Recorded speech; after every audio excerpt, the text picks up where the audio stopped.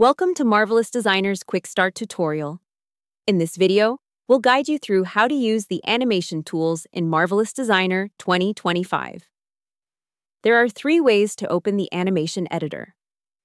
First, from the Animation tab in the top main menu. Second, through the Window tab in the main menu. And third, by clicking the arrow button at the very bottom of the interface. Once opened, you can easily detach the panel and move it around, or close the editor using the icons at the top right corner of the panel.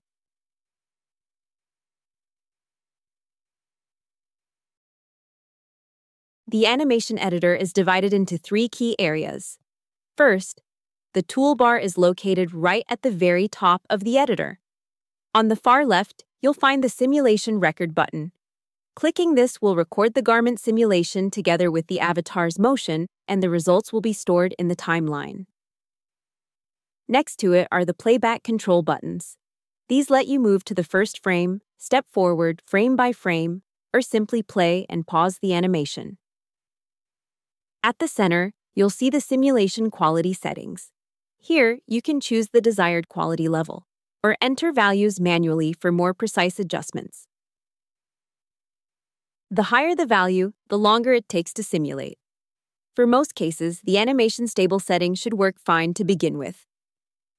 Below the toolbar is the animation timeline, where you can manage both garment simulation data and animation data. Animation data is displayed in gray, while simulation data appears in red. At the bottom, you'll find the playback range bar, which lets you define the start and end frames for playback. At the top, there is a clamp that allows you to select a specific section to play. Lastly, with the Add Animation button, you can add keyframes to various properties like fabric, pattern, avatar, pin, wind controller, and simulation property. Now, let's take a look at the Configurations panel. This panel lets you adjust how your animation plays back, including its speed and display units. First, under Play Type, you can choose how the animation will be played. You can select either frame stepping or real time. When it's set to real time and you click the play button, you'll notice the simulation runs smoother compared to the frame stepping option. Below that, current frame shows the frame you're currently viewing. Start frame and end frame define the playback range. So by setting these values, you can loop only within that section. Next is Scene Time Warp. This controls the playback speed of your animation.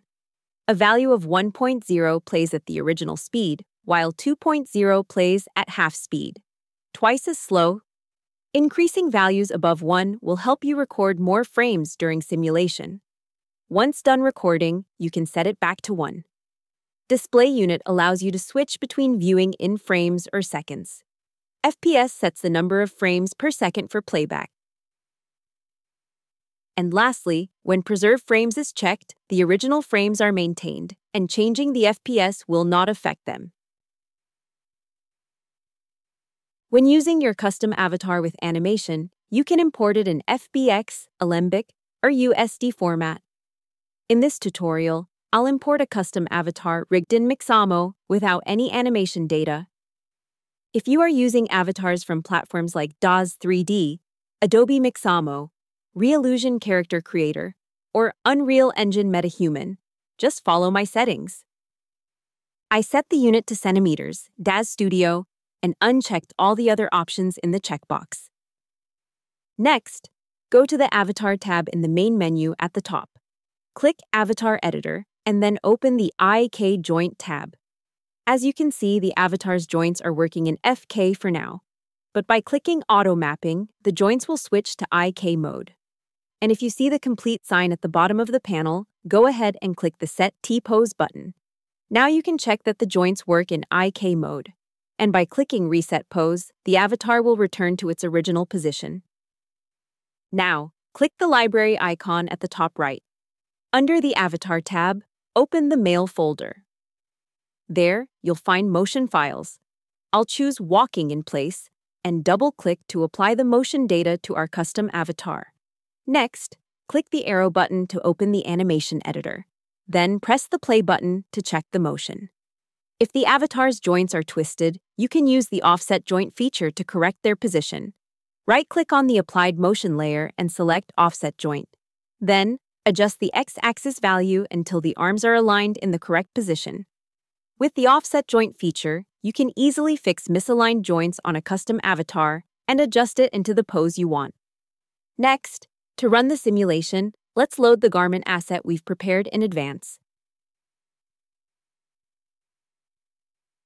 Once loaded, change the simulation quality to Animation Stable. Now, let's go ahead and start recording the animation. Once the animation recording is complete, play it back first to make sure the simulation looks correct. After confirming, let's use the Add Animation feature to apply a wind animation. First, go to the Environment Display tab at the top of the 3D window and check Show Wind Controller. Next, in the Animation Editor, click the Add Animation tab and select Wind Controller. Now, open the newly created Wind Controller layer by clicking the arrow on the left and uncheck Unlimited Bound. This way, you can directly see and control the area of the wind. And then click the scale icon at the top right to expand the range. At this point, pressing shortcut key 5 to switch to the top view will make adjustments easier.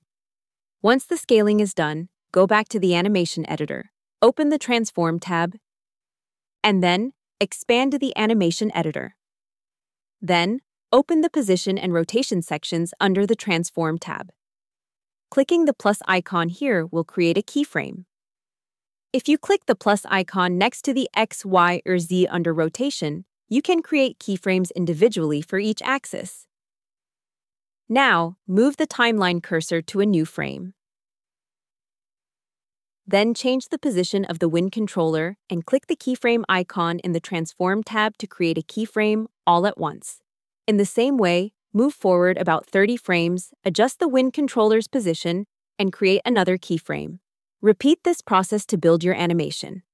As a tip, if you turn on the Auto Keying button at the top of the Animation Editor, keyframes will be created automatically whenever you move the wind controller, making the workflow much easier.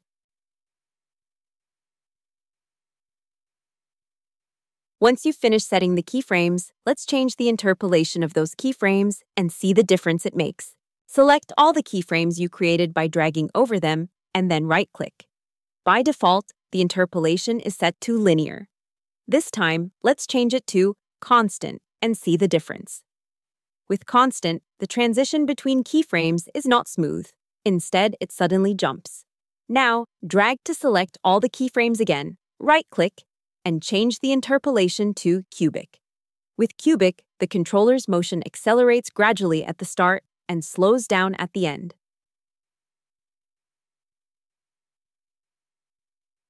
I'll set the interpolation back to linear, since I want the wind to flow at a uniform speed throughout. Now that all keyframes are set, let's activate the wind, go back to frame 0, and press the shortcut key 3 to switch from top view to 3/4 view. Then, click the record button. Great! The recording is complete. Let's press the play button to see the result. As you can see, when Unlimited Bound is unchecked, the wind only affects the box area defined by the wind controller. Next, let's take a look at the video capture feature. At the top right side of the Animation Editor toolbar, you'll find the Video Capture button. By using this feature, you can export the simulation recorded in the 3D viewport as a video file for review.